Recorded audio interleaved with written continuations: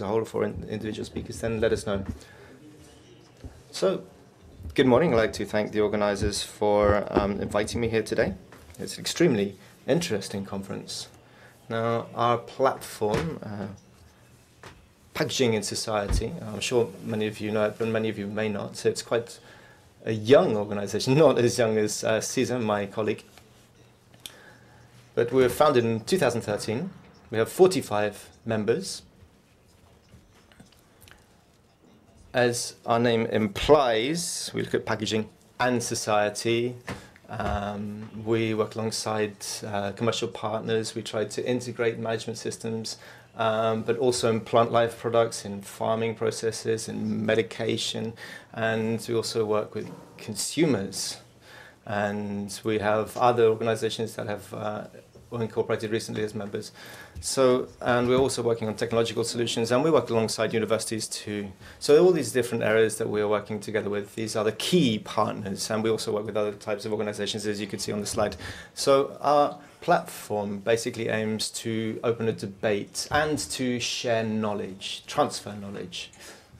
We work by yearly commission. Our platform commissions us to talk about a specific area, to focus on a specific area, and at the same time we also look at different areas. In 2013, we began by working on the socioeconomic aspects of packaging and recycling. We undertook a study then, 2014. We focused on the citizenship perspective, the perception that people have of the pictograms on different types of domestic waste. And we also looked at waste recycling during people's holidays and consumer aspects, and we also looked at how to improve packaging in 2015. We also looked at the recycling system alongside public institutions. We worked with universities in Madrid, Alcalá de Henares, Las Palmas de Gran Canaria, Barcelona, and the Alicante University. Worked together with these universities so that we could therefore deepen knowledge on systems of recycling in Spain, and then we applied our conclusions on national level. And then 2016 we worked on a worldwide initiative on littering. So we work, we produce high-profile studies, and then we disseminate. We work from our platform. We have the outreach programs, but we also participate in conferences and events like today's event, in which we participate and are happy to do so. So we want to generate knowledge, we want to generate debate on, and we need to then transfer this knowledge to all the various different stakeholders in the process to make recycling more effective. Now, we've already heard about recycling waste directives, European directives, and we're talking specifically about packaging here. I think it's important that we look at what packaging represents without really undermining the importance of working on packaging. So we need to look at packaging, household packaging first of all, here 18% on the pie chart.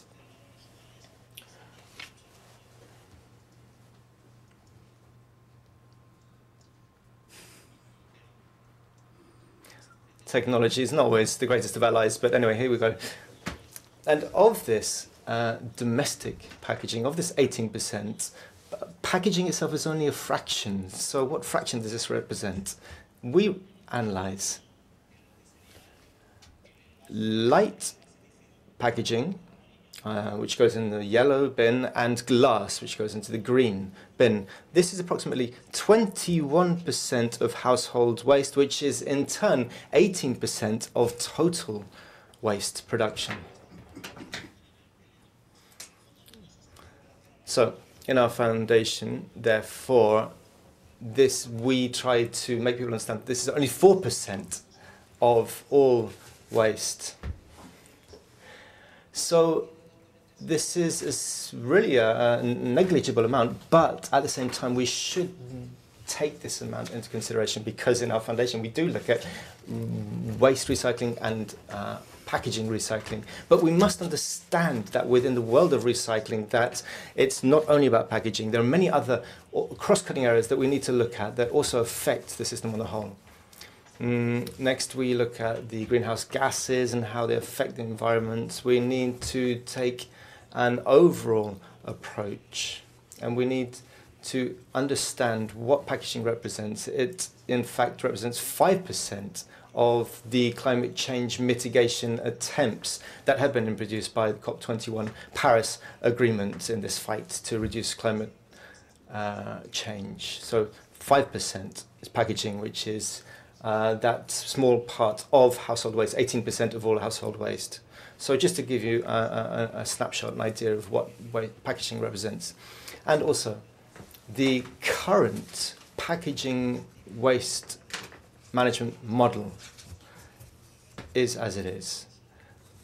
And in fact, the public figures that are being supplied with at the moment are in fact overestimating the effects of packaging, but we must have a clear perspective so that we can mitigate climate change the best way that we possibly can. Now, if we take a look at the rates of recycling in Spain, in fact, you can see that the graph is following an upward trend, which I think is something that we should all be aware of. Anyway, I'm trying to control the time looking at my mobile phone at the moment. So I'm looking at light packaging in Spain. Obviously, my colleague will talk about glass afterwards, but in terms of recycling of light packaging, we are improving all the time. There is an upward growth trend, and I think that this is a trend that we need to encourage. We need to consolidate, and this is not equal in all countries. If we look at Germany, they started working this area. The directive is transposed in 2003, and this has not improved. In fact, it's got worse. If we look at the Netherlands, there has not been much of an increase. Belgium has a model much similar to our own, and Belgium, in fact, is top of the league in terms of waste recycling in Europe. Joachim spoke to us about the system that's been applied there. This might help, might not.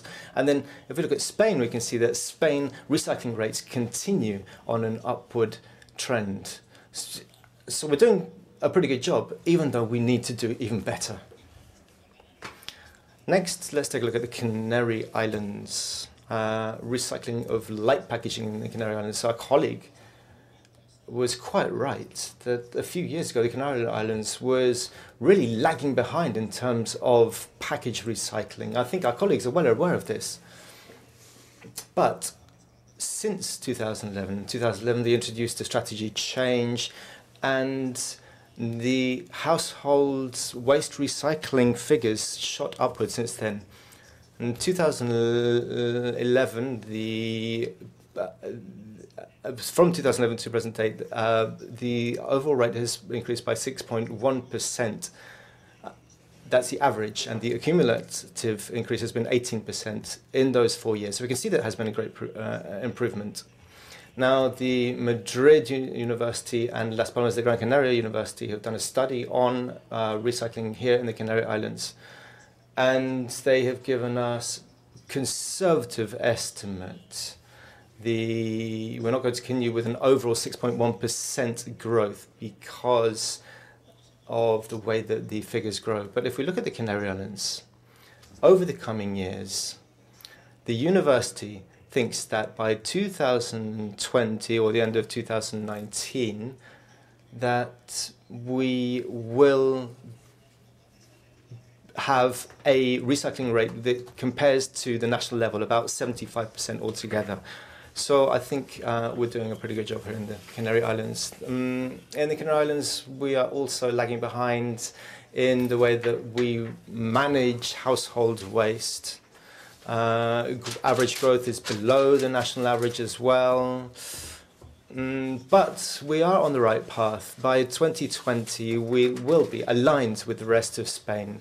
But obviously, we cannot just rest on our laurels because the challenge continues to be very complex. So we need to, therefore, be able to improve in many different areas. Eco-design, we need to involve everybody involved in the entire chain. We need to involve managers. We need to have a rational approach and an adjusted approach to the figures that we want to achieve. And finally, we need to educate. This is a key area. We have consumer organizations, neighborhood associations, housewife organizations, and these associations are those that will help us to move forward, because And regardless of the amount of legislation and laws that we introduce, it is those people, the grassroots representatives, that are really going to help us to improve the situation.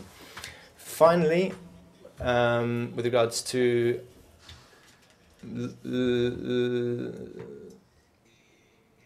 waste recycling.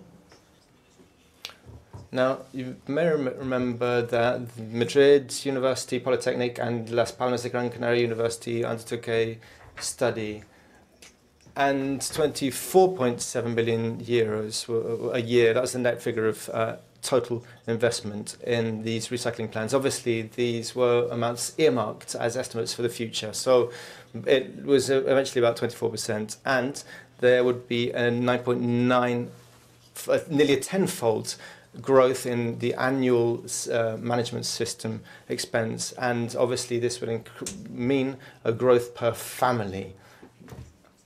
And this means that consumers will continue to have to pay for this. And the average family cost would grow from 5.33 euros to about 52 euros, 52.57 euros, if we implement these new waste recycling programs. Now, these investments will pay back in the future, because obviously it's a huge investment, but the payback, if we look at how recycling will grow, will be good, because we hope that the rate of recycling will increase by nearly 3 points by 2018. So there will be a payback. But these figures don't only concern the Canary Islands. These figures are similar in countries like Norway. For example, they rolled out a plan and they have increased the rate by nearly 1.5%, which is a very good approach. And their program costs 7 times the cost of our program. So it is positive. And in Germany, if they introduce a similar recycling model, then they would increase their recycling rate by 2.7%, and investment would be key. So this is a scheme that we hope that we will be able to apply. It's neither good nor bad, but it depends on how well it's applied. This is a tool. It's a tool that's been applied in many different countries. Will the tool work? Well, it will depend on the country. It will depend on local circumstance. There are countries like Italy, France, United Kingdom have studied this recycling plan. They have decided not to go ahead with it because it didn't apply to the characteristics of the country. But Nordic countries have done it because they have seen it as an ideal situation. So these deposit systems are systems that have a very high initial cost in terms of investment, but the environmental impact is extremely reduced. So these deposit systems, therefore, are progressive systems, and I personally believe that it would be a very good idea for us to roll out this kind of program in Spain, because the knock-on effects will be good, and we will have to look at how we adjust cost and the payback in the end. It's a system which is neutral in itself. Per se, it's neither good nor bad, but it's been introduced in the Balearic Islands, in Germany, in Holland, in different countries. It's not yet viable in the Canary Islands. I have to repeat this fact, but it is a system that I think that you should talk about and you should consider. Thank you.